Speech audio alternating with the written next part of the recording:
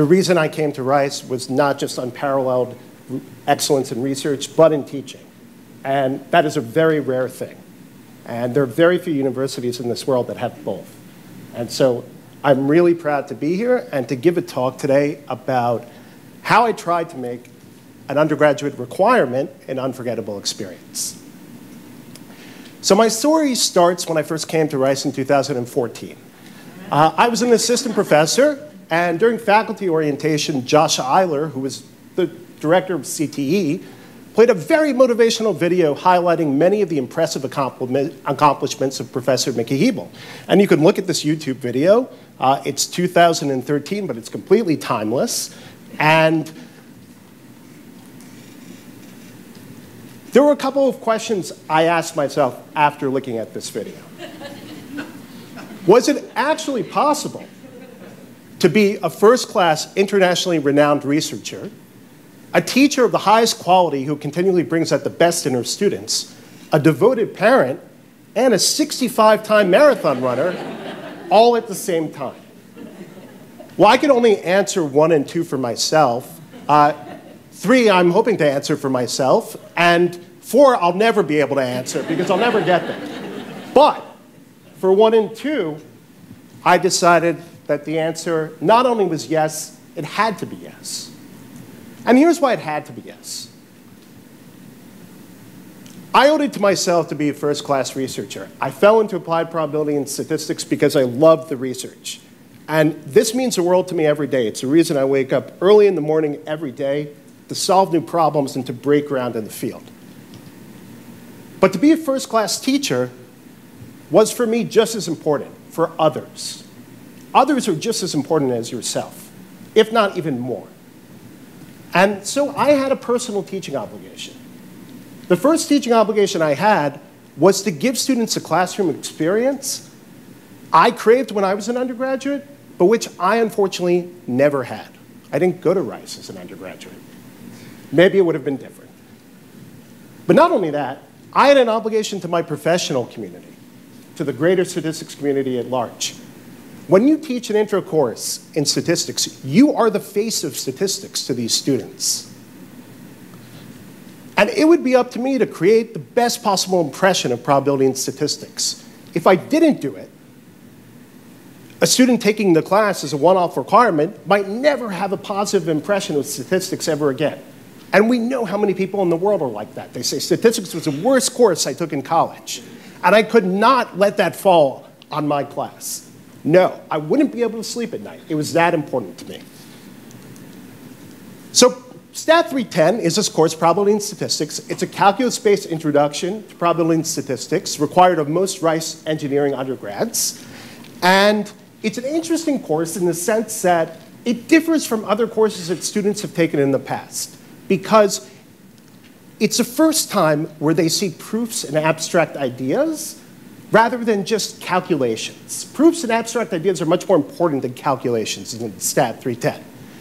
And so it's a difficult course to teach for that reason. And so a month or so after my arrival, I became aware that the class was notoriously difficult to teach effectively. So I would embark on a mission to create an undergraduate introduction to probability and statistics. I've never shied away from any challenge in my life, and this would be no different. This introduction would have to be an unforgettable experience if I was to be able to sleep at night and know that I did the right thing. And so as I was thinking about this course, I developed it from scratch, and I said, what do I need to do to logically connect all the concepts in the course so that from one lecture to the next, everything is logically connected in a way that would be friendly to newcomers who have never seen any of these concepts. And what I did is that I took myself out of my 38-year-old mindset and said, what happens if I were 18 years old again, seeing this for the first time? How would I think about it? And I think that as researchers, it's critical that we take ourselves out of our current mindset when we teach these types of courses. And pretend even if we have to pretend, that we're seeing a concept for the first time, even if we've seen it millions of times before. Because there's no other way, at least in my view, that you can effectively articulate what it would be like for someone seeing it for the first time. I also, while I was trying to plan the course, tried to imagine what would an ideal instructor be from a student's perspective? And the following stood out to me most. First of all, I would need to convey tremendous enthusiasm each and every time. Students are smart, really smart. Not only that, they're incredibly aware. If you're not absolutely 100% excited to be there in class, they're going to pick up on it immediately. Don't fool yourself and think otherwise. They really do. And not only that, if you don't convey intense passion for your own subject, why should they care about it anyways? If you represent statistics to them and you're not excited enough to be there, why should they care? And so this really motivated me. Another thing that motivated me was to start and end every class with a smile. I would remember student names. It sounds incredibly simple, but these two things alone go a long way, trust me. And the third is that you have to convince students why your subject is worth studying. So I'm going to go through three examples now that I interlace throughout Stat 310 to show them why this is really so important for statistical thinking, but just for being a good citizen. And the first is Dewey defeats Truman. So this is a picture that probably everyone in the room has seen. The Chicago Daily Tribune posted, published this newspaper on November 3rd, 1948, with the highlight, Dewey defeats Truman. Of course, it was published before the final result came out. Indeed, Dewey did defeat handily his Republican contender, Thomas Dewey, who was governor of New York at the time. And so why did they do this? Why did they print Dewey defeats Truman before the results were there? Well, they thought that Dewey would win in a landslide. And they thought this because all three highly regarded pollsters at the time had called the election in favor of Dewey anywhere between 5 and 15 percentage points of the popular vote, which is a complete landslide. Of course, Harry Truman won the vote by 4.4 percentage points. Why did they screw up? Why is this referred to as the biggest election fiasco of almost all time? The first is they were guilty of ignoring the basic principles of statistical survey and statistical design. Convenience sampling. You ask people who they're going to vote for if it's convenient for you. The worst way to do anything. You choose to interview the people that you can access most easily. It doesn't represent the real it's not a reliable estimate of the population. And of course, many data collectors went to affluent neighborhoods, and this excluded poor and middle-class residents, which severely biased the results. As for the Chicago Tribune, they weren't an official pollster, but they did something far more scientific. They ran a telephone poll of how people would vote, and they did this by random digit dialing, which is supposed to be a much more fair way of trying to reach households at random. But the problem is that random digit dialing could not have worked in 1948. And the reason is that the vast majority of people in 1948 didn't have telephones, unless they were middle class and above. So again, even with the best intentions of random digit dialing, they excluded poorer citizens. Okay, the third example, sports. We all love sports. Students love sports. So why not tell them about Simpson's paradox? Okay, Simpson's paradox is named after Edward Simpson, who was a British codebreaker, based upon a technical report he wrote in 1951. But of course, Simpson's paradox actually dates back to Carl Pearson and Udny Yule. They discovered it in 1899 and 1903. And what Simpson's paradox says is that the weighted average for a statistic can contradict subgroup trends. It doesn't say it will, it says it can. And so to make this very concrete, I'm going to use an example from baseball. So the example that I'm using from baseball here is Derek Jeter, who played for the New York Yankees, and David Justice, who played for the Atlanta Braves. And these are their batting averages in 1995 and 1996. So in 1995, you can see that Justice had a higher batting average than Jeter. And in 1996, you also see that Justice had a higher batting average than Jeter. But when you combine the data, Jeter has a higher batting average than Justice. Just think about how nonsensical this sounds. It means that I'm better than you in one task, and I'm also better than you in the other task, but I'm worse overall? How does that make any sense? So let's see why it makes sense. So first of all, looking at this data, in 1995, you see a very different picture than 1996. First of all, the batting averages for both Jeter and Justice in 95 are relatively low. But in 1996, they're relatively high.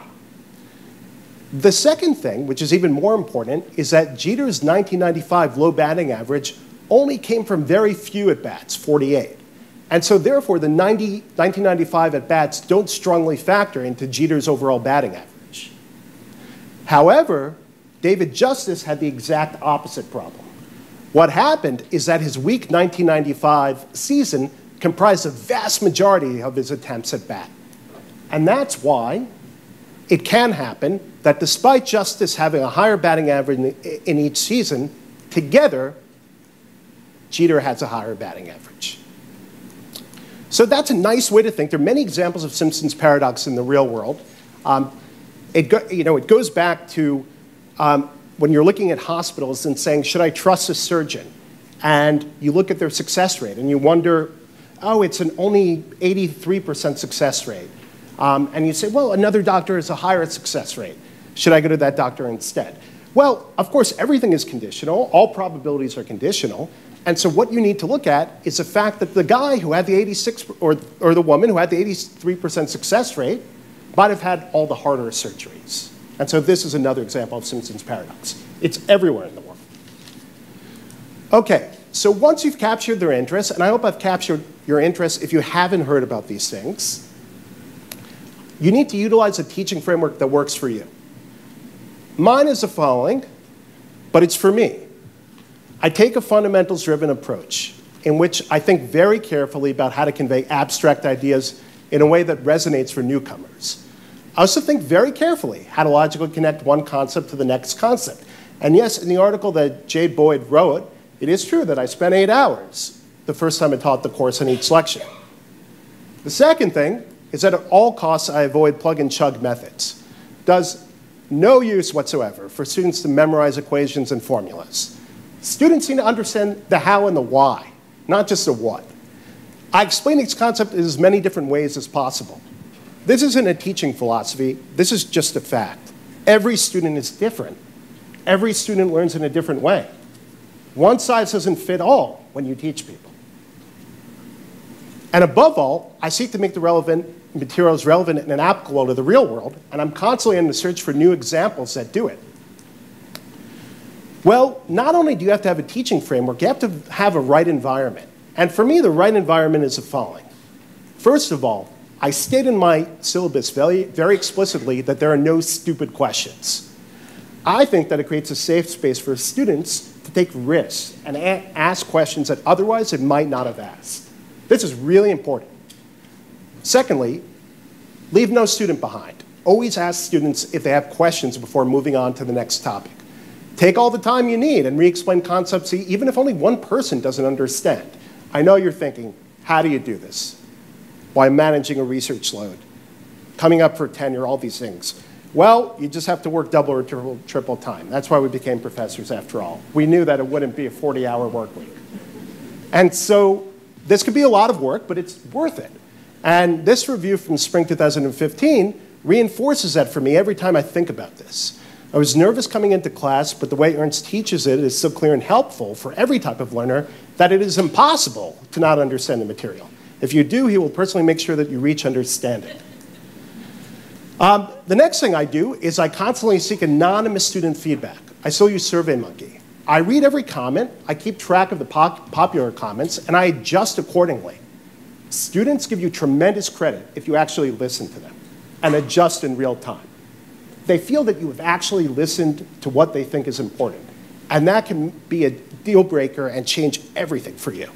And so it's really only when you listen to your students that I believe you can achieve true excellence. Finally, every student deserves a champion. Show each and every student that you want them to succeed and that you take their success personally. I truly do believe that each student's success is my success. And why do I do all of this? It is extremely rewarding. it is more rewarding than anything I've ever had in life. Because as invested as I am in my research, and yes, Dr. Garrett said I've won many nice research awards and big awards that I'm very proud of, but my research doesn't always yield immediate impact. I'm more on the theoretical side.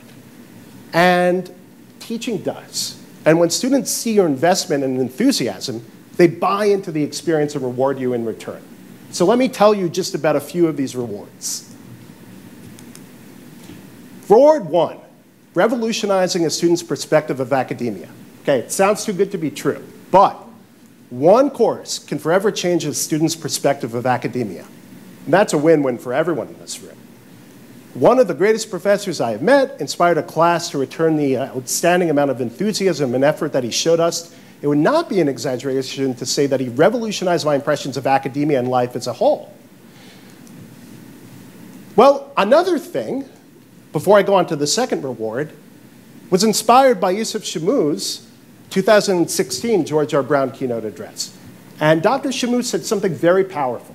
He said, remember, we are their parents when they are at Rice. And I couldn't agree more with this. I don't have to be a father to know this, but it's absolutely true. Rice parents are not only trusting us to be terrific instructors, they're expecting that we'll do our best to guide the children outside of the classroom. And of course, they're also expecting that we care about them not only as students, but as people as well.